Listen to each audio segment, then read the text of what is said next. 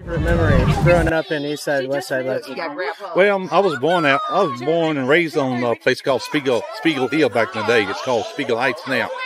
I was born and raised there. Went to church over on a place called Pleasant Green Hill, and that's named after my church, I think. It's called Pleasant Green Baptist Church. I've been a member there, what have you. And I went to the old Dunbar Junior High and high school. And then I left there and went to Henry Clay. Ended up graduating from there. But as I was telling someone earlier, back in the day, we used to walk from Spiegel Heights to Dunbar. It's about a mile and a half walk. We used to do that every day, 5 days a week, snow, rain, or what have you. It's just some of the things we used to do and what have you. And I remember the old lyric show. I used to go to that when it was prior to that, with them abandoning the store and stuff like that. Remember that, what have you. But I was too young when they had Duke Ellington and Camp Basie and pieces like that. That was my dad and mama's era and what have you. But other than that, the time I was here in Lexington, the population was around 65,000 people. Now it's like 335 or 340,000 people. So it's changed a whole lot and everything. And when I was coming up, there was not a St. Martin Village black subdivision. There wasn't none. And we got the subdivision because of a man named Pfister. A lot of the black students and things used to help him pick crops and whatever. So he ended up selling the land. That's where you got St. Martin Village subdivision, the first black subdivision here in Lexington. Just stuff like that. So what's your favorite memory of growing up in Lexington? Well, I didn't grow up in Lexington. I've been here since 77. Yeah. Why'd you come to Lexington? Actually, I came to Lexington after undergraduate school. I graduated from Kentucky State. What was it like back when you first moved here? What was Lexington like? Well, Lexington is a hard city to get into if you're an outsider. People that are indigenous to Lexington, they have a much easier time because they know the people in Lexington. But as an outsider, it was hard to get into Lexington and meet the residents and the people here in Fayette County. But after you've been here a number of years, as I have, you get to know quite a few people. I got about so many kids, grown-ups, and great-grandkids, and all this that I love. I've been in Lexington all my life. When I came to Lexington to go to school, and I moved. I was told that I could move into the East End area and go to school, through the government, and I did. And at the time, they were saying that it was not supposed to be all that a nice place, but it was. When I got there, it was a beautiful place. It was really a little village, a nice village, yeah. The East End, East End.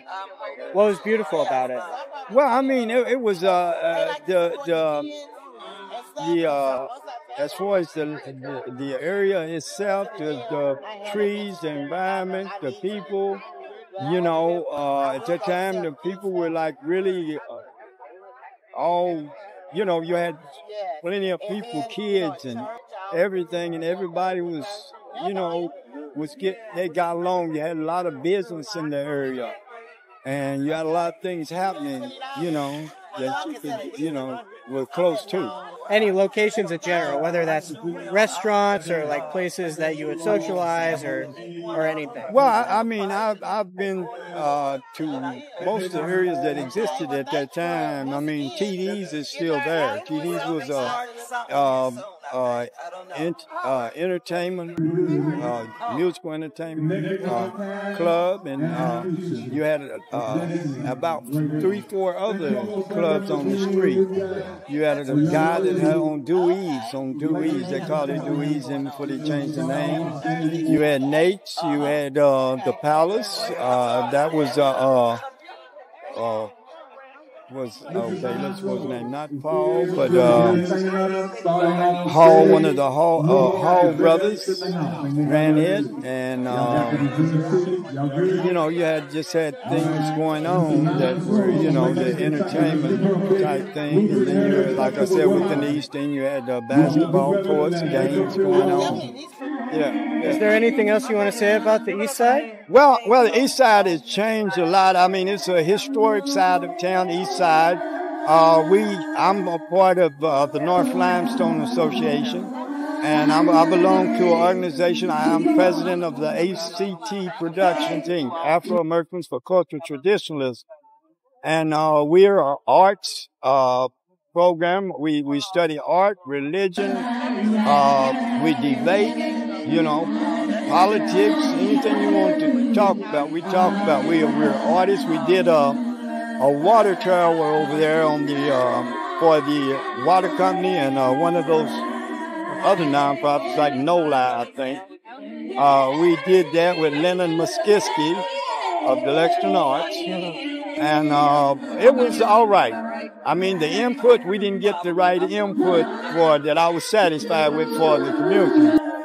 And the same with the East End. I'm still over there, and I really don't, you know, I don't feel the same with it because some of the great things about it are gone. They can't just be, you know, created again. You know, they have to be given the attention of being something great as far as part of a legacy of something. Even the Isaac Murphy Park, it looks like I mean, it's the ugliest park in town to me, even though it should be the most beautiful. And I think it's the city government's problem that they have overlooked it, and the idea that you would neglect something that has so much history in it and has been a part of original neglect. As far as Mr. Murphy, he's the reason for the East End's greatness. But yet he doesn't have a bronze statue. He's got a statue made like some of my cutout animals over here. Could you tell me more about Mr. Murphy? Well, yeah, Isaac Murphy was one of the, well, there are other great jockeys here, but he was one of the greatest. He was probably the greatest American jockey.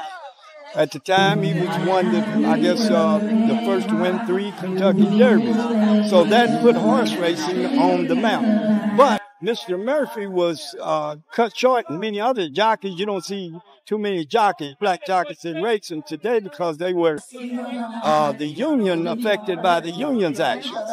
And so when I say something about the union, as far as when I say, well, other people need to take concern, I would like to see a bronze statue of him and some other things, you know, but when it comes to people saying, oh, we don't have this, you have millions of dollars made from the man's carcass.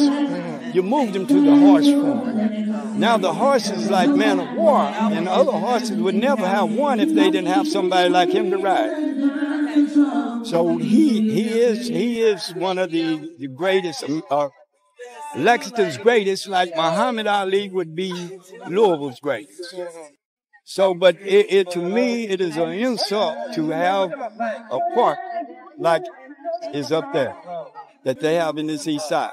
And it's also an insult not to back his greatness and the people coming back on a day like the East End Day to celebrate his greatness, because his greatness is his. He built the East End.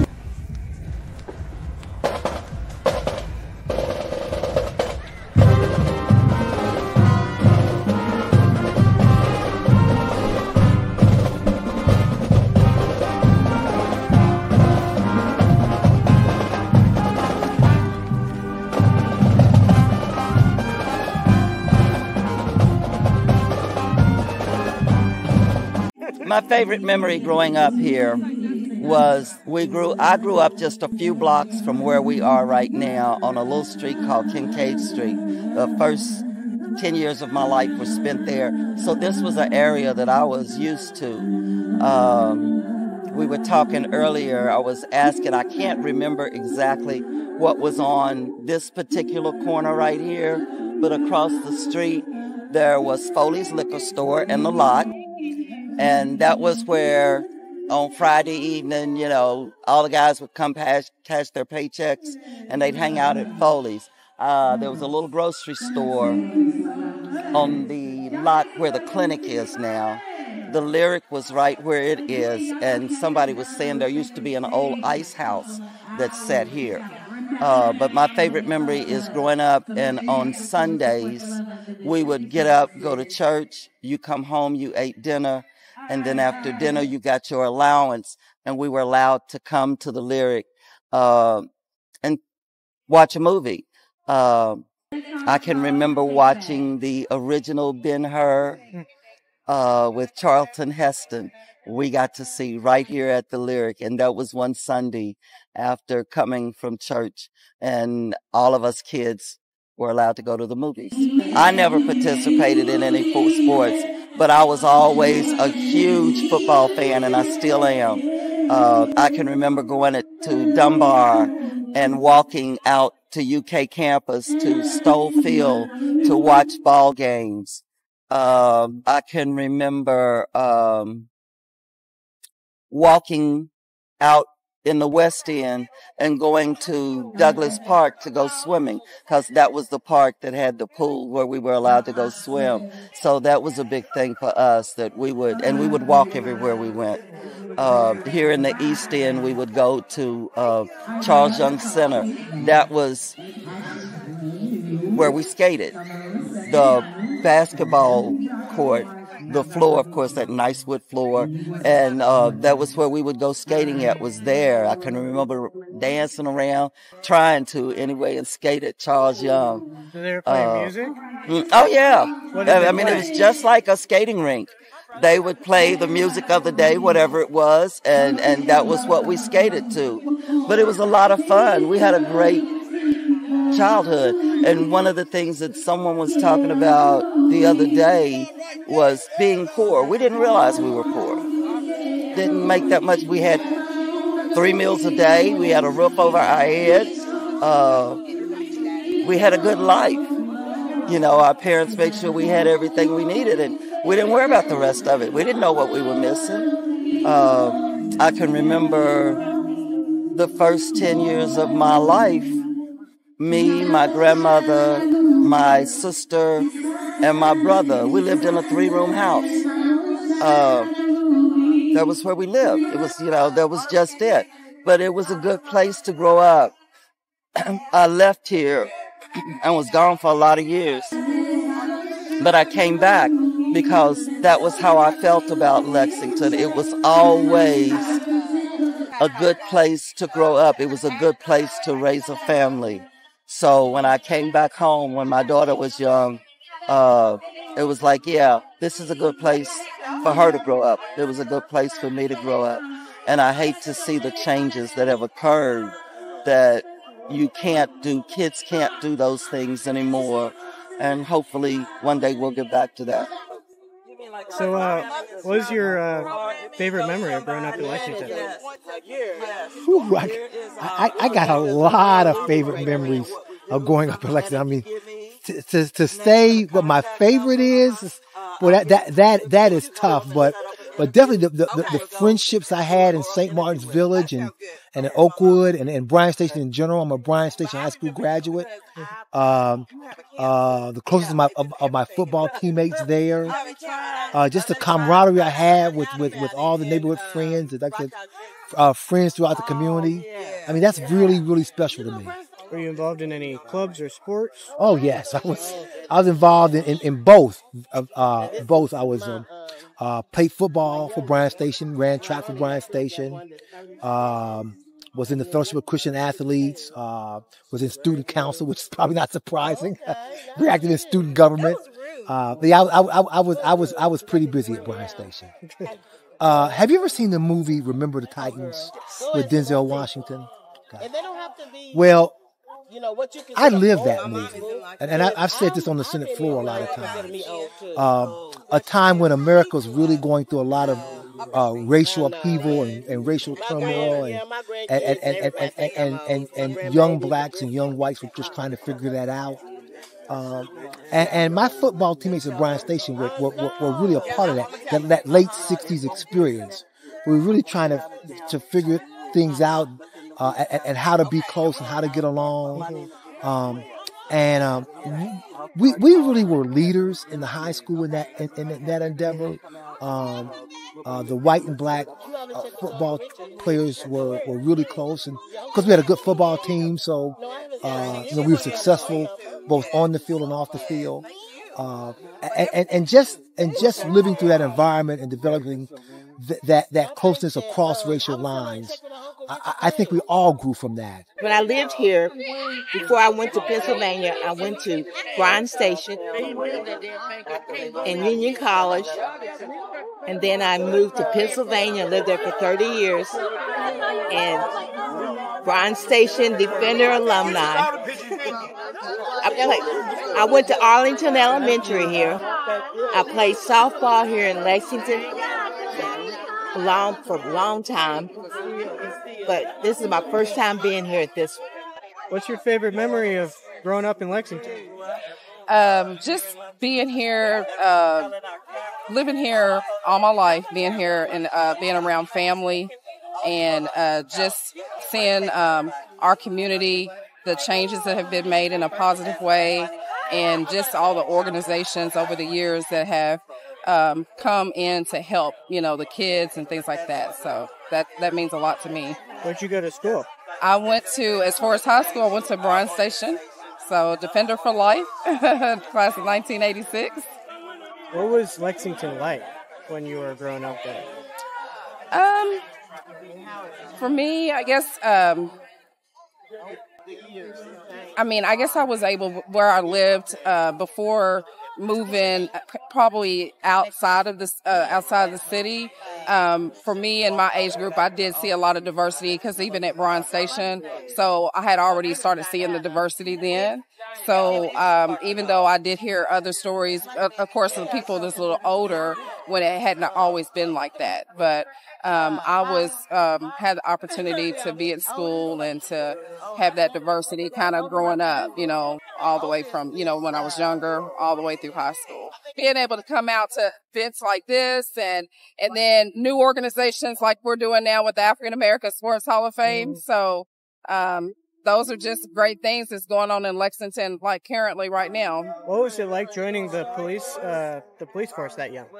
It was fun. Actually, and I never really thought about police career. I was working at Humana Hospital at the time, and I seen a job opening for communication, so answer like the 911 calls. Mm-hmm. So I just said, I'll apply, and I did. I didn't know the best decision I was making at that time, and I'm just glad I stuck through. And 27 years later, I was able to retire at 47 years old. Earlier you mentioned changes, that you've seen things change for the better. What are some of those changes that you've seen that you think have really made Lexington an even better place? Well, I started seeing a lot of organizations trying to come together and definitely to help with the young people and to collaborate for. So I just think that's necessary. I think that when everybody comes in and does a little bit, we can get a lot done. And so I've been able to see that over the years. Not saying that it's always been done the right way, but that's just the atmosphere that I have been able to work up under and to collaborate. Just like with Community Inspired Solutions, like with PAL, we did a lot of collaboration over the years. So those kind of things are very, very positive for the community and to be able to leave tangible things for our community. I'm Sylvia Ferris McCann. I was raised in the East End area. I was a sibling of 8 kids, and we have also grown up in the area of the Ray Streets area. I'm from actually Rand Avenue, which is over by the Shallow Baptist Church behind, and grew up there as a young child. As I got older, I actually moved into the Rose Street apartments. So I've actually lived here in this area for a little while. I've heard stories of Dewey Street, but that was before my time. I'm actually 53, but I've heard stories, and I was probably at least maybe 4 or 5, maybe, when the Dewey Street started to kind of fade away. So I've heard stories. I've had aunties that lived in this area on 5th Street, and aunties that lived in the Dewey street area. As I got older, I moved away from this area, so I'm out a little bit out distance now. But I come here as often as I can. My home church is Phillips Memorial, which is still here in the East End community area. I still attend there, so I visit here quite often, even riding through the neighborhood. But I've seen how it's changed a lot, and so I guess these stories will be told to my children. But it's really changed, so where it's nice, and where the community is kind of trying to come together and build off of our legacy around our Lyrics Theater as well. My name is Ron Berry, and my interest facts about me is that I want to be active. I feel like that I'm trying to serve my purpose, and it's to provide my skills, what God gave me, to help the community in every way I could. What high school did you go to? Dunbar High School. And elementary was Carl Elementary School. So what middle school? Do they have were they combined? No, we went from Carl from 1st to 6th grade. Oh. And then we went to Dunbar from 7th to 12th. So if I was in 7th grade, how old would I be? How old are you when you're 7th? In the 7th grade. I think you're 12 and 13. And you in school with people who are 20 and 21 years old. So we all go to school together. So that's how we know they were at. Because it was that time it was segregated, and you didn't have any white kids go to our school. The white kids would go to one school, we go to another school. So what year did you graduate? 1963. Okay. Were there any things that you that kind of made an impact on you while you were in high school? I think getting to know everybody. And also, when I was in high school, I was always an adult. I always felt and so in high school, I learned that we were more like a family, and that there was things that my goal was. I always wanted to be a civil rights worker. And that's what I started out doing, that's what I ended up doing. How was it growing up in Lexington? During that time period? Yeah. Growing up in Lexington was 2 cities, one side for the blacks, one side for the whites. And we lived in what's called a neighborhood called Speakers Hill. And we went to separate schools, we went to separate theaters, we went to separate, anything you could think of, church, anything you think of was just separate. And I just thought that we should have the same thing everybody else had. I thought that a bus should pick us up, take us to school instead of us walking to school. I thought when I went to school that the equipment they gave us that came from Henry Clay High School should not be given to us when they got through it. They got brand new, and our typewriters, we couldn't type on them, they were broke, or we used in science class. I thought we had double standards. And my role was, as I saw it, to fight for justice, to fight for freedom. When we go downtown, we go down to the theaters. We couldn't go and sit down at the bottom. We had to walk out 100 steps to what's called Ben Alley. And then under this Ben Alley theater, once these steps when you get up, we used too tired to watch the movies. And so everything was different. And mine was that I had to see a way to make changes. And so a lady on my community, back then, she recommended I join this group called CORE, Congress of Racial Equality. And from there, I began to learn to be active in it. And we learned how to fight for dignity in the community, how to ask for certain things, so try to move out of there. In my neighborhood was members of people who work the labor job. We didn't have any kind of professional like jobs there. Maybe have 2 or 3 can be nurses. But we was together. We didn't have we had outside restrooms. We had no gas. I remember they put in all of it in the neighborhood, and they tore up the whole neighborhood for years. And the city told us they couldn't fix out there because they didn't have the money. So all the neighbors put their houses up, and they got paid to get the sewage put into our neighborhood. And it took us quite a while, but we had holes and ditches, and so we still had to go outside to the back. And it's different what y'all have now, because everything you have now is there. And so we had to kind of suffer through the whole thing. Did you ever experience any scary, like, what are they called? Encounters during what you were in court? Yes. I thought I was going to die at 25 years old. I was bad, but I was a good bad.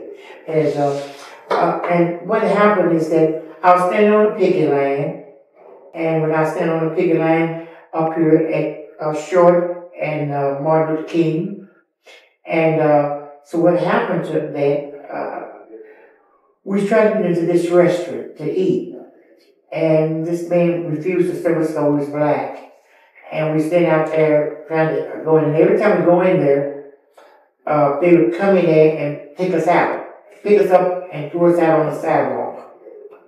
And so they know we're coming. They stand in the door keeping us coming in. And so one day, I went in and they picked me up and took me, 4 of them, by the arm length. And there's a telephone post right in front of the door. Threw my head into this telephone post. And I just knew then I was going to die then, that's one. Then one time I was in the same restaurant, and it was a terrible restaurant there it is. And one man came by me and said, I'm going to kill you, N-word. I'm going to kill you. I said, oh, I'll go somewhere. You're supposed to say nothing. You're supposed to let me get back.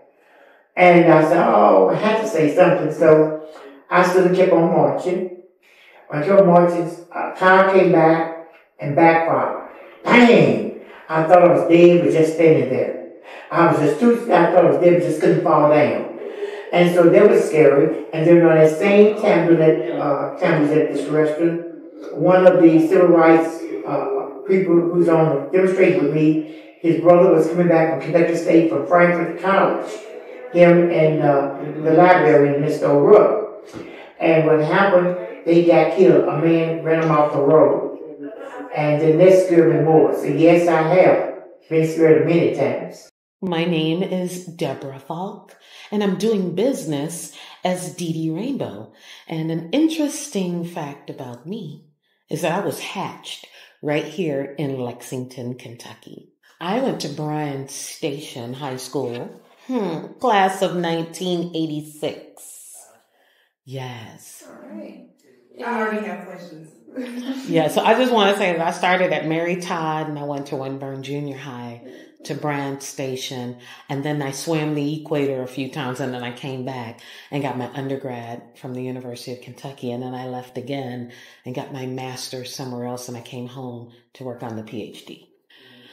Even though I was on the roster for Bryan Station Senior High, I mostly grew up in juvenile facilities. So while people were enjoying Bryan Station, going to prom and sock hops and games, I was locked up in juvenile detention center for stealing my daddy's car, or I was at a juvenile facilities for hanging out at the block parties. I grew up in foster homes, juvenile detention center, group homes. I grew up on Cisco Road, aka Audrey Grievous. What I would love to say that we had back then is when someone between the ages of adolescence, we had programming.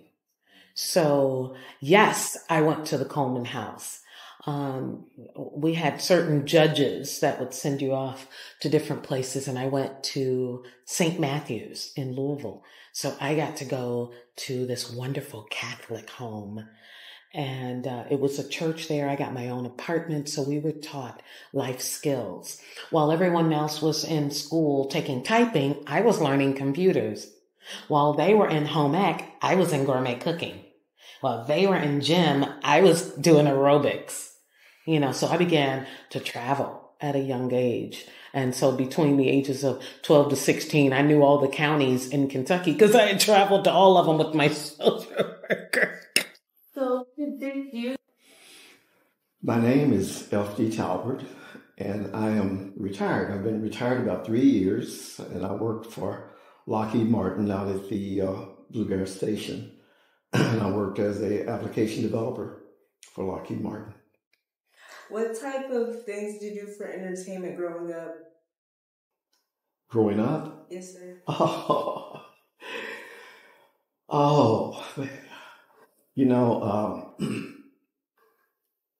Just a little background. I grew up during the 50s mostly. I was born in the early 40s, so most of my time growing up in the 50s. And my kids like to laugh at me a lot because in the very beginning, as a young child, we didn't have TV. So entertainment was listening to radio programs or playing with my friends. I lived on a great street. There are a lot of kids out there. So we had a lot of fun outside with the kids. I mean, because we played outside all the time, just doing everything. But when it came to entertainment in the house, it was the radio. And it was really late in the mid-50s before we got a TV, and I could watch TV programs and things of that nature. My friends and I would go to the movies occasionally. I don't remember exactly what year it was, but when the Lyric Theater first opened, then we would spend our Saturday afternoons at the Lyric, because back then it was cheap to go to the movies, and they used to show movies continuously. And they had like 3 movies on a Saturday, so you could go and just spend the whole day just watching movies and things of that nature. Was there any good restaurants everyone would go to when you grew up? Not really. We didn't go to restaurants a lot when I was growing up. It seems to me, I wish I could remember exactly when, there wasn't. It was like a McDonald's and those kinds of things. I lived in a neighborhood on the 600 block of North Upper Street, and you could walk to a donut shop. As a matter of fact, Spalding's Donut Shop that's out here on Winchester Road used to be at 6th and Limestone. So we could walk up there. It wasn't a restaurant, but we liked donuts, There was an ice cream parlor across the street from it. And those kind of things. But we didn't go out. My family didn't go out to restaurants to eat and stuff of that nature. I went to Russell Elementary School, which used to be on 4th Street and Campbell Street. I don't know how old that building was, but technically it was a very old building, you know what I mean? But that didn't bother me. But looking back at it, I'm thinking, what a terrible place to send a kid, But that was it. And during the 50s, the schools were segregated. So that was the black elementary school. And at the time, when we went to high school, it was in the city, it was Dunbar. They just called it, they didn't call it Paul Lawrence Dunbar. It was just Dunbar High School, and it was the black high school in the city. And then there was Douglas. My dad was a teacher. My dad taught at Douglas High School, which was the county high school. The city and the county were divided up to 2 separate entities. And so the county kids went to Douglas and the city kids went to Dunbar. And my dad taught at Douglas. So I went to elementary school at Russell, as I say, at 4th and Campbell Street. And when I went to high school, back then they didn't have the middle school and all the other stuff. I went to 1 year at Dunbar, which Dunbar happened to be in the next block up from my street. But regardless, my dad wanted me to go where he worked, so I went to Douglas. I thought school was fine. I thought the education I got was fine, although we did not have nearly classes available and so forth that they have today, or even that they had at some of the other schools back then. But what they did give us, I thought was pretty good. You know, a lot of kids finished that school and did pretty well later on career-wise and so forth. I know that a lot of people in my neighborhood, they were trying to get petitions together to get that junkyard to either restrict its hours and things of that nature. But, you know, back then, well, even some of that goes on today. A big company gets the rule over what goes on. They don't pay attention to the neighborhood very much. Would you change anything about how Lexington was or is?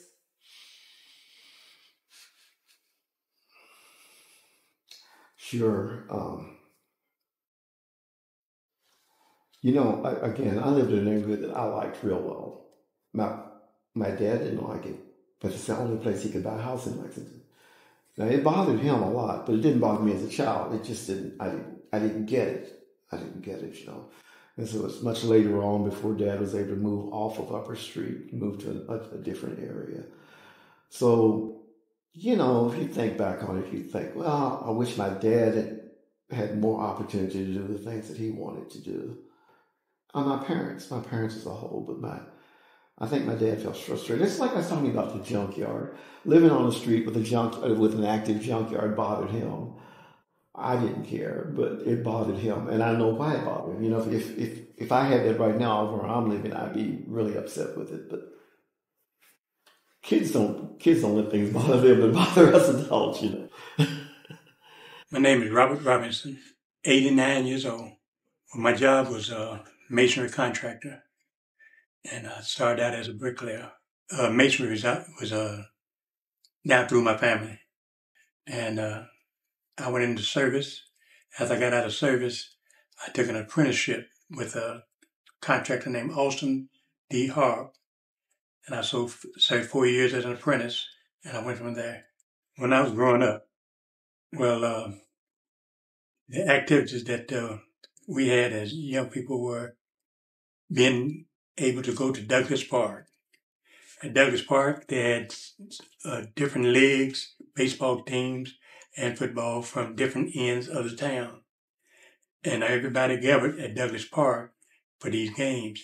It was a big outing for the softball teams, and that is what we really, really enjoyed. We played football up in that park.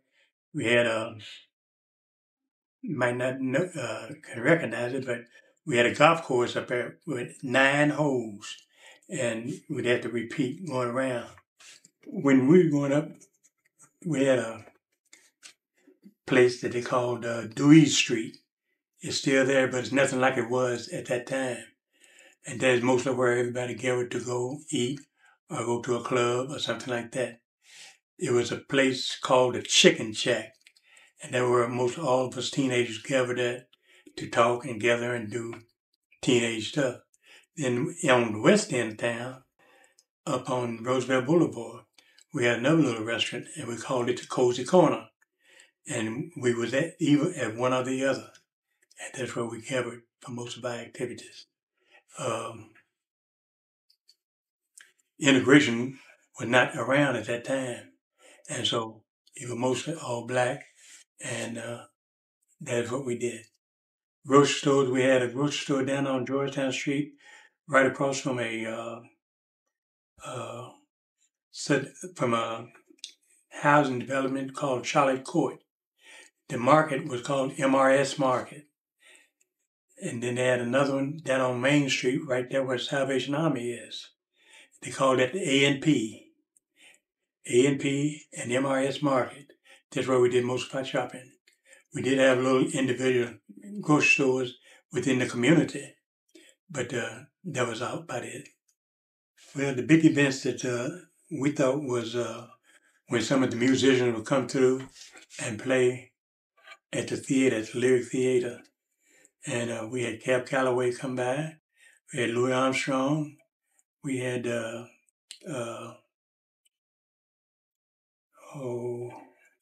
blind man, what's his name? Ray Charles. We had all them people come by, and they would give concerts and play music. And they would give 2 or 3 auditions a night, and they would be here for Friday and Saturday. And when they came to town, you can know just about where everybody's going to be. But I belong to two of the largest social clubs that men had in Lexington. There was the Apex Club and the Omicron Club. And that consisted of all men. The Apex Club, I still belong to it. It was organized in 1926.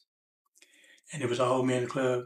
And what we did at that time, we gather at one another's house and have a club meeting and decide what we want to do within the community.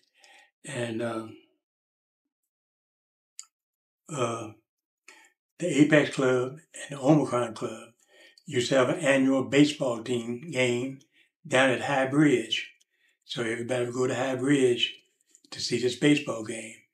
And the proceeds that we made from that game or whatever, it went to organizations like the Orphan Home and places like that to help in their financial struggles. One of my favorite memories when I was coming up was when a friend of mine introduced me to my wife, Nona. And that's about one of the favorite memories that I have ever had. The other favorite memories was when I used to cook at the McGee's Bakery. It just had opened up. And I was about 15, 16 years old. And my sister worked there. Excuse me. And so I worked there also. The other favorite memory I had was the baseball team that we had, that we would compete against other teams from different parts of the town. And we really loved playing baseball. Is there anything you would like to change about your life or anything growing up? Would be anything I want to change? The only thing I would want to really change is when I went into service, I went in at 18. And I got out when I was 20. And the only thing that I would like to change is that if I could followed my education. I learned in later years, and I try to preach this to young people, that you cannot get too much education. But as far as politics was concerned, I never was really into politics, but I did vote.